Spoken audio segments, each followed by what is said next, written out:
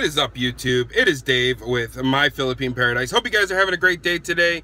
It is Sunday here in the Philippines, almost 8 a.m.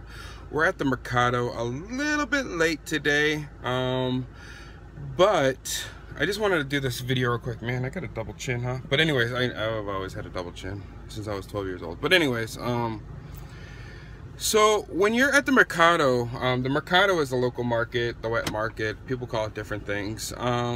It's where you buy your fresh fruits and vegetables, where you buy your fresh meat, the meat and the fish that's usually caught the same day or slaughtered the same day. So we're out there.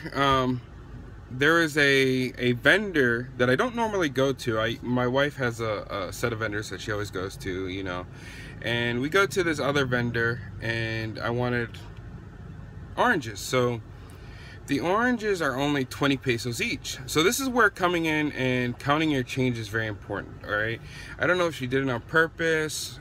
Usually I don't get ripped off if my wife's with me or anything like that, so I don't think it was on purpose, but it could have been, right? So what happened was, when I was getting my change, right, so I gave her a 1,000 peso bill and I was getting my change, I only got 900 back. I only bought 8 oranges. All right, so we make a trip to the mercado once a week.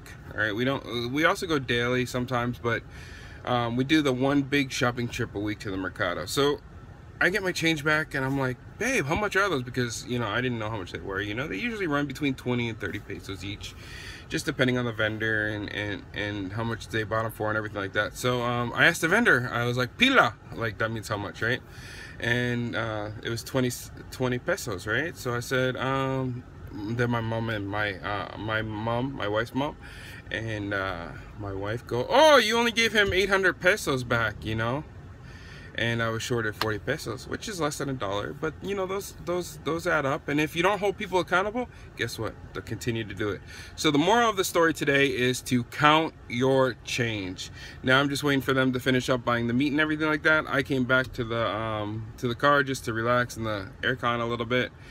And until next time, guys, I hope you guys have a great day. If you're new to the channel, make sure you subscribe. If you like this video and want to see more content like it, go ahead and hit that like button.